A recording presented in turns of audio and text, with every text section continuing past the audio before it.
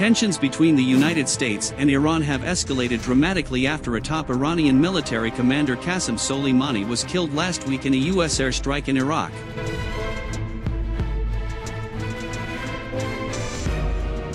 A full-scale military campaign against Iran would require the United States to destroy the Iranian Air Force, which to this day flies American-built warplanes. The best of Iran's decrepit fighter aircraft fleet is the Grumman F-14 Tomcat. The Imperial Iranian Air Force purchased 80 of the powerful fourth-generation fighters before the 1979 Islamic Revolution, but deliveries were halted at 79 aircraft.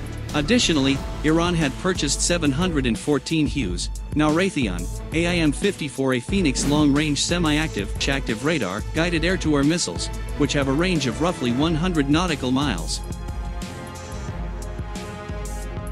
When the F-14A was developed, it was amongst the most capable fighters developed by the United States during the late 1960s. The jet entered service with the U.S. Navy in 1974 equipped with the AWG-9 long-range pulse Doppler radar, which had a range of over 115 nautical miles and was the first American radar set to incorporate a track-while-scan mode to allow for a multiple-shot capability.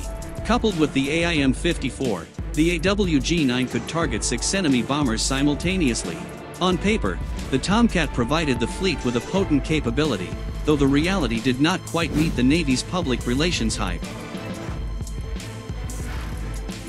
Iran has upgraded its Tomcats with new avionics and potentially new weapons, but only a handful of Tehran's F-14s are in flyable condition, perhaps as few as 20 aircraft. However, other than perhaps 20 Russian-made Mikoyan MiG-29 Fulcrums, the venerable Tomcat is the Islamic Iranian Air Force's most capable fighter. In the event of a war, the F-14 would be Iran's first line of defense against an American onslaught.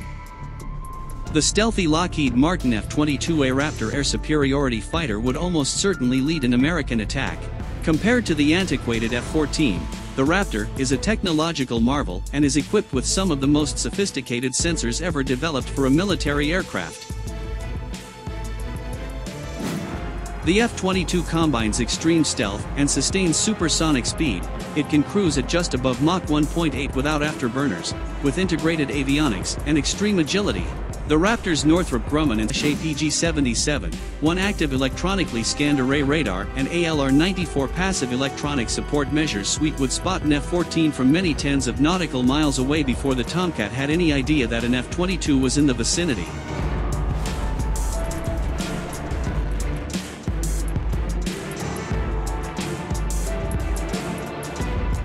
The Raptor, having detected a flight of Iranian F-14s and given the go-ahead to engage, would likely turn toward the enemy and launch its Raytheon AIM-120D AMRAAM missile, which reported has a range of 96 nautical miles when launched from a conventional fighter, from high supersonic speeds exceeding Mach 1.5 and at altitudes well above 50,000 feet.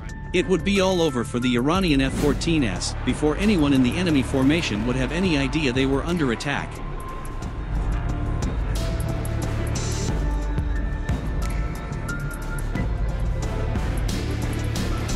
Even if the Raptors had run out of AMRAAMs and were forced to engage within visual range, the F-22s can use their stealth to close in unobserved to less than 1,000 feet to either kill the F-14s with Raytheon AIM-9X sidewinders or 20mm Vulcan cannon fire.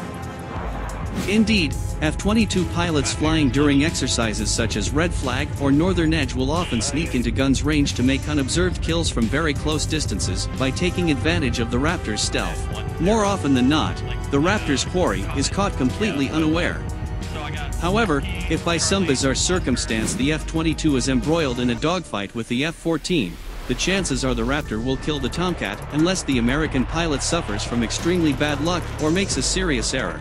The Raptor holds all of the cards in terms of instantaneous and sustained turn rates, which in the F-22's case is greater than 30 degrees per second, and energy addition.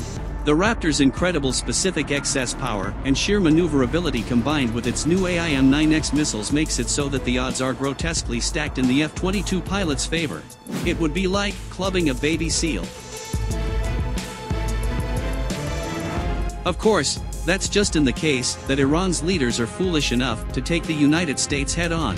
It would be much smarter for Iran to use asymmetric means to take on the United States, instead of challenging America in the air.